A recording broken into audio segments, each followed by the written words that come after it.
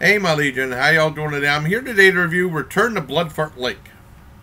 Now, way back 2016, I found Terror Bloodfart Lake on the OV guide. I forgot all about the movie.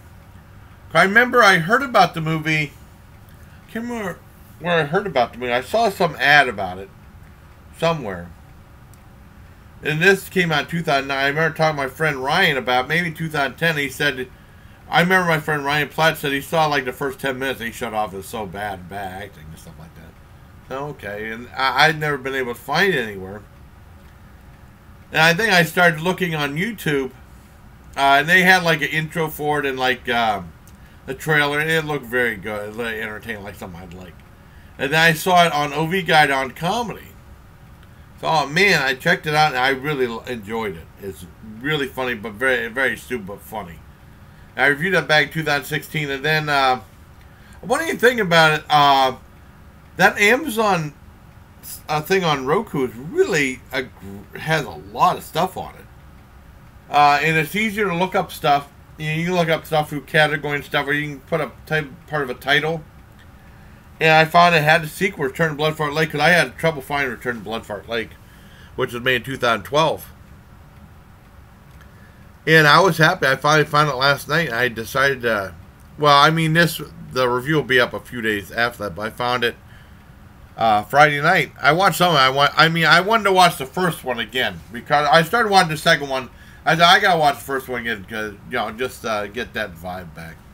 How silly. Yeah, I did. I watched the second one. I watched some of it Friday, and then I got tired. I went to bed. And I watched the rest of it this morning. And I really enjoyed it. I mean, it's not as good as the first one. It's not as quite as funny, but a lot of the characters are just as silly. It seemed like they had like a little bit bigger budget to it, and they had they had more locations. Even though it's shorter than the first one. The first one's 76 minutes. This is 71 minutes. And I really enjoyed it. It took a while to find for Jimmy to really pop up on screen again. But the characters were really goofy and over the top. And they had that. The one biggest difference was the guy who started that, Chris, the guy from Fright Rags, the t-shirt company, he was kind of like, spoke like more normal in the first. And this one is like, Jimmy, we must get out of here. Like that. It was really overdoing it. Hilarious. Like I said, you didn't see the kill until much later in the movie, and it wasn't as bloody as the first one. There's one kill that brought these two guys, this one guy and this girl. I don't know what happened. Either they didn't do the effects or something like that, because it showed like the guy, and they showed him, and they're talking, but it showed him pausing like this. It was a paused video shot, and then the girl, like a couple weird video shots. Seemed like they didn't do all the effects, or they just cheated or something. But it was weird that I guess that the guy said this is the last production for low budget pictures. That guy who Chris Seaver. I looked up it online, and he said it wasn't fun anymore. He said he wanted to get paid. He was being shunned by the studios, and then he was just making movies to get his rent, and he decided to close the company. I guess that was the last movie, so this might be the last Bloodfart Lake movie. I really enjoyed it, though. It wasn't as good as the first one. I liked how self-aware it was. Also about horror films, too, because they had a couple of things like this guy said, oh, you on Fright Rags? And said, what's with all the Evil Dead and Nightmare on Elm Street stuff? I mean, I love those movies, but other t-shirt companies are just doing the same thing. And he said, why don't you do more obscure stuff, like a special thing for Slaughter High, or like a special edition for Waxwork or Warlock, or Crime Wave, the Sam Raimi movie. They know their movies too. But they had some neat characters. They had a guy like Vin Diesel, was really funny, and they had a really bizarre fight sequence at the end.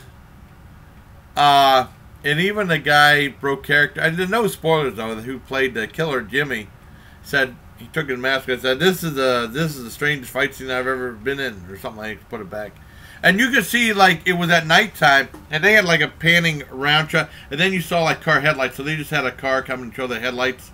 Two cars have their headlights on in the fight scene. I really liked it. I don't think it was as good as the first one, not as funny, but still, really hilarious, but not as funny as the first one. And the jokes are still as goofy. Like I said, it just wasn't as good. But I mean, a lot of people. Boy, I got lots of comments when I reviewed the first one. I said this movie sucked. It was awful. And I know Just Christie said she tried to watch it. It was so bad. I told Just Christie, I said that I'm going to be doing a sequel review of the sequel pretty soon. I'm waiting for Tony Talent to make me a thumbnail too. But I'll put this up whenever I can. But I give it an 8.5 out of 10 for Return to Blood Fart Lake. A very entertaining movie, but not quite as good as the first one. But like I said, that Chris Seaver, I'm not mistaken, said that what's it? Make sure I've got the right name.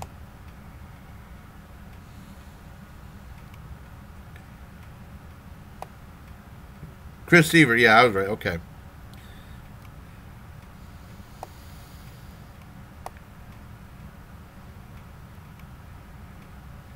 Yeah,